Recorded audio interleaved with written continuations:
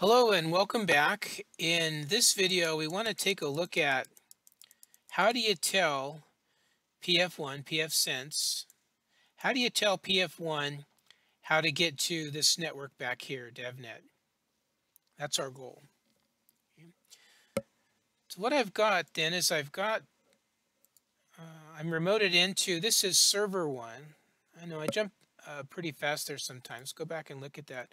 So I'm down here on server one, and I've got a remote console to server one, and I've opened in my web configure interface or my web browser to PF1. And so from server one, which is on CorpNet, I've connected to PF1, and now I want to do this configuration to tell PF1 how to pass packets over to DevNet. So here I am. I've already authenticated, and you can see here I'm on my PF1. And we talked in an earlier video about PF1 already knows about everything on its WAN interface, which includes its default gateway and everything that's on CorpNet, but it doesn't know about that network on the other side of RTR.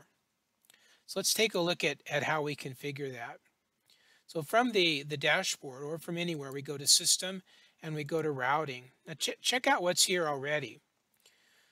If we look at what we've got here, we already have two gateways defined. Now notice that these are the default gateways, and there's a huge difference here. A default gateway is if I don't know how to get to a network, then I default to use this. Okay, so that's what we have here. Notice that you can select those. If we have multiple gateways, and we're going to create multiple here, you can select which one is going to be the default. Okay, so the default gateway is if a router doesn't know how to pass a packet, if it doesn't have local knowledge of a network, then it defaults to use this particular gateway. Okay, I know maybe I've made that point, driven it home too much. What we're going to do now is we're going to add some more gateways. We're going to add one for IPv4 and one for IP6. They're not default gateways, but they tell it how to get to DevNet. So the first one we're going to do is we're going to do it for DevNet. And so I say the interface I'm going to use is CorpNet, because that's the direction I'm going through the CorpNet interface to get there. And the name I'm going to call this, I'm going to say that this is DevNet, and I could put IPv4. I think I will. It might be obvious once we get it created. And then now I say the gateway IP address. So what I need to do when I create a gateway is I have to think about what this network ID is, because the gateway has to be on that same network. This is the doorway to go through. It's not the destination network. It's just the doorway to go through. So what is the IP address of the interface that I want to go through? Well, it's the CorpNet side of RTR.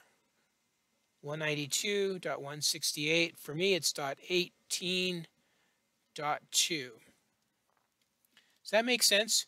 You might have to go and look at the drawing and just see if that makes sense. Okay, so on my CorpNet or my LAN interface for IP version 4, to get to a network of 192.168.18.2, this is going to be the doorway to get there. Okay, description, DevNet, IPv4. Okay, let's go ahead and save that. Okay, now notice it's in the list, but also notice it's not default. If we needed it to be, we would change it here, but we don't. We don't. It's good just as a gateway. Let's make the one now for IPv6. Okay, same thing on the CorpNet interface. We're going to call this one DevNet IPv6. Gateway for this one, what do you think? 2620.2D:A000, in my case, FF18::2. Now, yeah, you think, oh, show me that. Let me take a look at that. What we're talking about is we're talking about this interface right here. Okay, we're creating a gateway that says to get to, we're only halfway through, but to get to that network, use this interface and head that way. Okay. All right.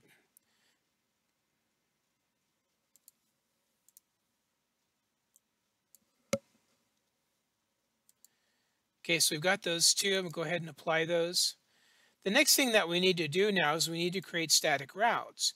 And when we create a static route, we're going to have to tell it what gateway to use. So let's do our IPv4 one first. Okay, system routing, we went to static routes. We go to add. Destination network. Let's go ahead and pick the gateway first so that we can just remind ourselves that we're using IPv4 or IPv6. So I'm going to do my IPv4 to NevNet. So my gateway, that's my gateway right there.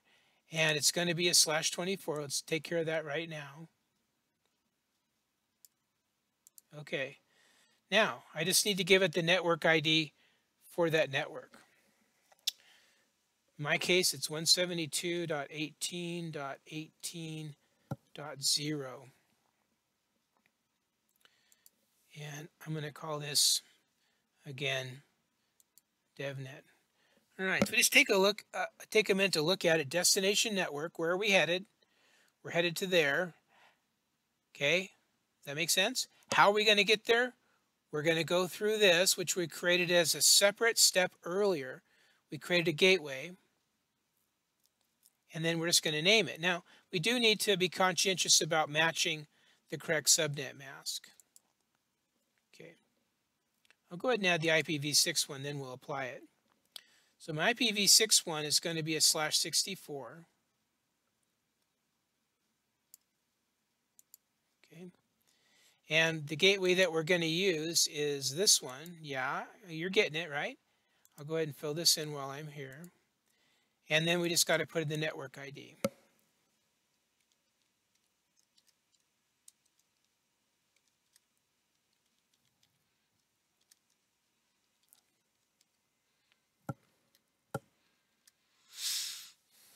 Does that look good?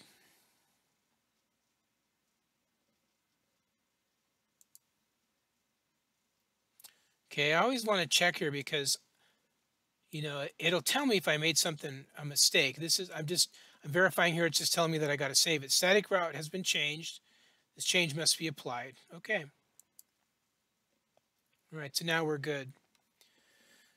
So what we have now is we have modified the routing tables of PF1 to give it firsthand or local knowledge of the DevNet network behind it. So we're good. We'll quit this video. We'll come back in the next video and we'll take a look at going into the firewall rules and enabling the firewall to allow traffic to come into and go out of the DevNet network. Sound good? All right, I'll see you in a few minutes in the next video.